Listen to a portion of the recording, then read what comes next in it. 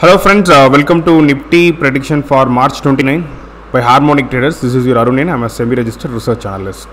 In our last video, we mentioned support for Nifty at 17,000 and 6,900 is second support. So what happened today?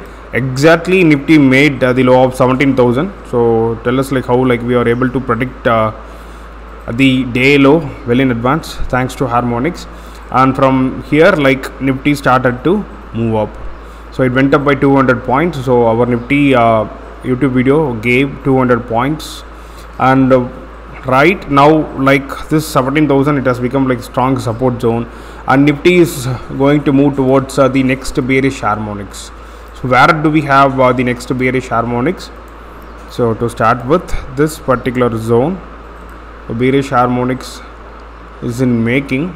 So Nifty will be trying to move upwards, and the moment it reaches this particular number 17,400, it will be acting as crucial resistance. So do remember, we have the next bearish harmonics of around 17,400. Until otherwise, Nifty will be trying to move up, and this is valid as long this C leg is being held, or in simple words, as long Nifty is trading above 17,000, it will be trying to touch this harmonics 17,400. And with respect to make or break number for Nifty, the number is shifting upwards. 17,200, this is going to act as a make or break number. So as long Nifty is trading above this number, bulls are having to have the control, and the moment it comes below 17,200, then bears would be enjoying. So with respect to support, it is shifting upwards. So from 17,000, 1,710. So this particular area where good amount of price action happened, so this is going to act as S1, and this 17,000 is going to act as strong support.